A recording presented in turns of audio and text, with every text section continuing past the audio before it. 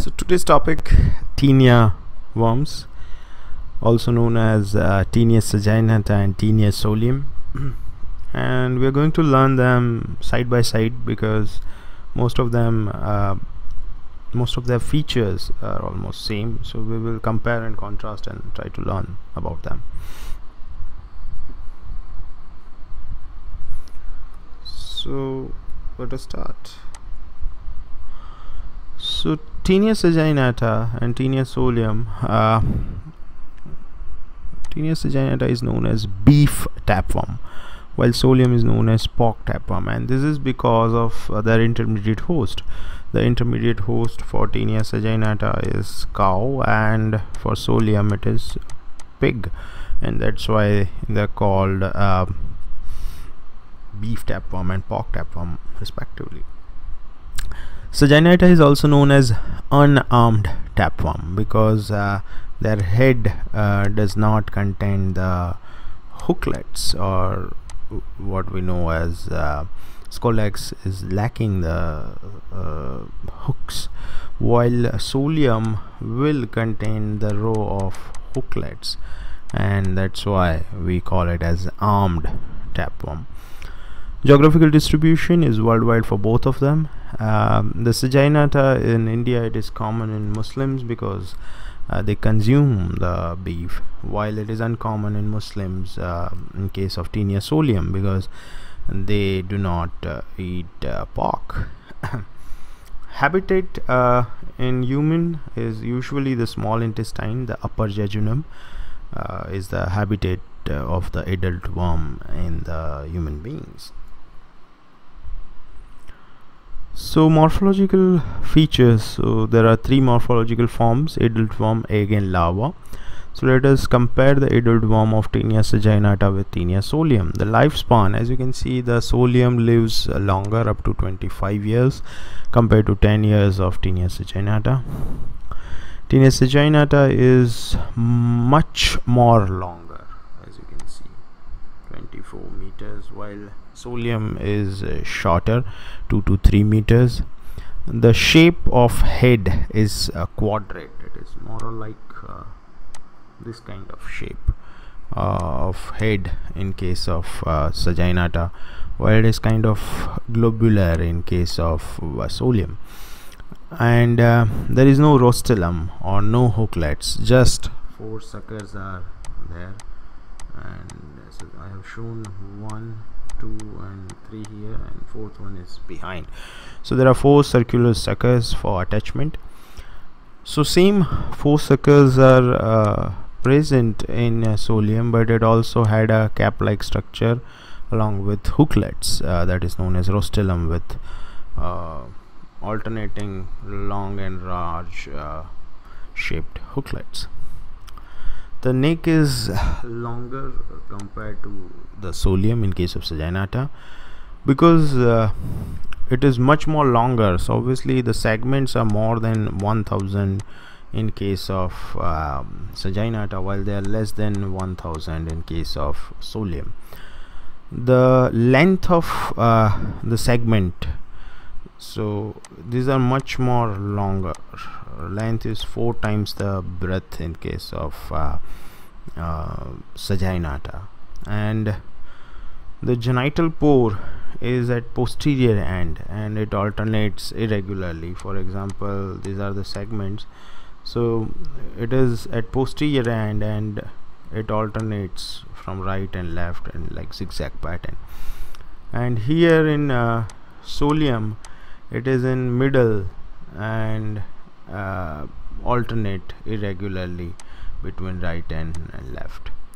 Now vaginal sphincter is present in case of Saginata, while it is absent in case of solium.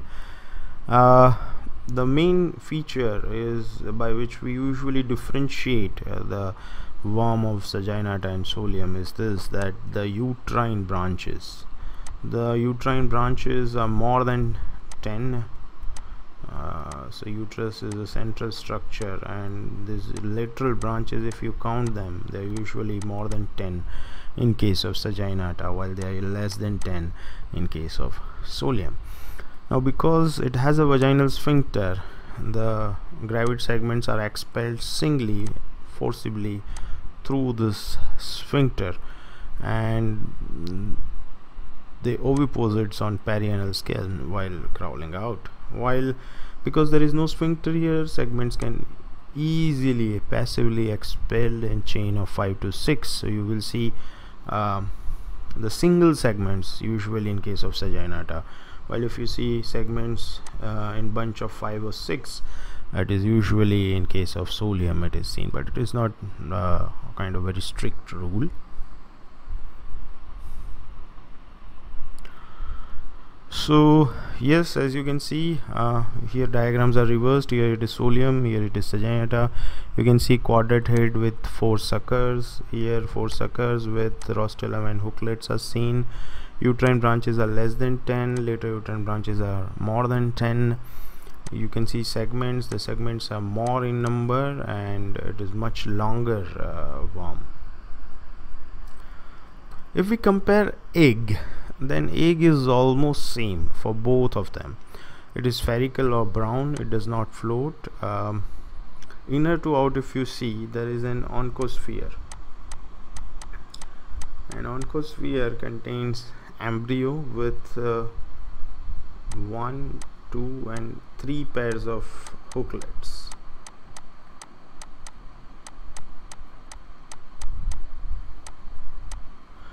And there is an outer thin transparent eggshell which is not shown here, which causes clumping, and between this and this there is another inner layer. So there is an outer layer and there is an inner layer. Inner layer is striated, radial striations are seen, and it is known as embryo 4.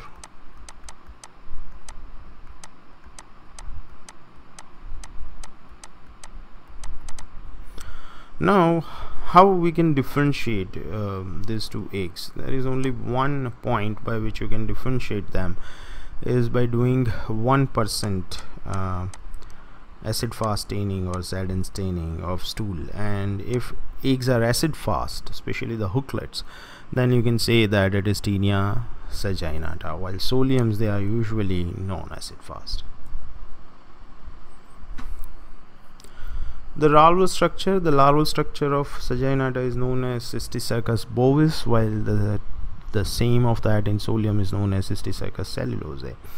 Now larva form is usually seen in intermediate host. So intermediate host in case of bovis is cow, while that for solium is pig or man. And obviously the Cysticercus, any structure contain the future scolax head invaginated to one side. The lifespan is almost 8 months in flesh. So the long axis of cyst, here the diagram showing the long axis of muscle fiber, and as you can see the long axis of cyst also lies parallel to it.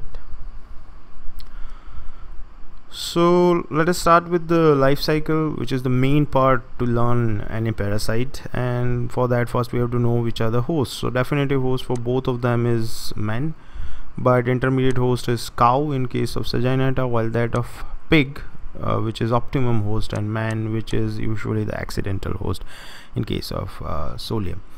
The mode of infection is obviously ingestion for both of them. Here obviously you will eat undercooked beef, here you will eat undercooked pork, and the larval form will be the infective form. So here Cysticercus bovis, and here the Cysticercus cellulose is the infective form. For humans, the eggs can also be infective form. So ingestion of Cysticercus by definitive host, and obviously that is a mode of infection is ingestion, and infective form is Cysticercus, which is larval form, and the definitive host will eat it, and this larval form which has an invaginated skull exit. The head will come out and as soon as it comes in contact with bile, then it will attach itself with help of suckers to the gut wall, and then it develop into adult worm. So adult worm in small intestine, usually upper jejunum. So it has reached to its habitat. It will mature there, releases the eggs in feces. We know how eggs look like. They are spherical brown structure, inner embryophore, 3 pairs of hooklets inside it, and outer layer. And these eggs are infective form for intermediate host, so they are ingested by them. The embryophore gets released into the gut, and oncosphere is liberated, penetrate the gut wall, enter into portal vessel, go to the liver, right heart, lung, left heart, and enter into systemic circulation to get enclosed in muscles, where it develops into the full form larval stage. So mode of infection is ingestion. Infective form is Cysticercus larva, and so let us start with this. So mode of infection is ingestion of larva. The larva will go to the small intestine and develop into adult worm, which will release the eggs. Sometimes in feces you will see the segments of adult worm. Now these eggs, they are ingested by the intermediate host, which could be cow or pig depending on it is which worm, and then this oncosphere gets liberated from this larva, from the egg, and it becomes the encysted larva, which is known as Cysticercus in case of intermediate host. So what is the pathogenicity? Pathogenicity is usually by adult worms, and we know adult worms are in small intestine, so it causes the GI disturbances along with anemia. But as human tend to be intermediate host in case of Taenia solium, so the Cysticercus form, especially the Cysticercus cellulose in case of Taenia solium, it gets developed into various tissues, muscle, eye, brain, and for example, here you can see a calcified cyst on routine X-ray of human leg. You can see the same type of cyst in brain tissue on CAT scan. So how we can do laboratory diagnosis? You can either show eggs or segments in stool, or you can take a swab, and if it is acid fast egg, you can say it is Saginata. If it is non-acid fast egg, you can say it is solium. Yes, PCR is available, and we can do a molecular technology based diagnosis also. But if it is cysticercosis, that means the larval form in human beings in case of Taenia solium, then we have to take a biopsy. If it is skin which is affected, we can which will show the larval form. We can also use the serological techniques, which either use antibody or antigen detection. Eosinophilia is a non-specific finding which is usually seen in invasive stages of larval form, but it is seen in almost any parasitic infection. X-rays will show you calcified Cysticercus as shown earlier, but that will be in very old case. If neurocysticercosis is there, you can do CT scan or MRI of brain, or even you can take myelography for neurocysticercosis. Here tapeworm segments are shown in feces mass. This is the Taenia egg, unstained form.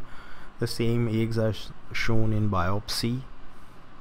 This is the Taenia Saginata adult worms, more than 1000 segments. Now here, as you can see, the central uterus is there, and the lateral branches of uterus, they are more than 10 here in case of Saginata, while they are less than 10 in case of solium. This is the cysticerci of Taenia species found in mesenteries of rabbit. This is the Scolex of Taenia Saginata. You can see that 4 suckers are there for attachment. So Taenia Saginata treatment is again praziquantel for both of them, but if it is cysticercosis, then you require very high doses of praziquantel, and if it is affecting brain, then ideally the surgery is the treatment of choice. But if you want to give a medical treatment, then along with praziquantel you have to add albendazole for 1 month. Prevention, whatever you eat, cook it. So cooked beef or cooked pork you can eat. Better sewage disposal and personal hygienes are obviously better. Thank you.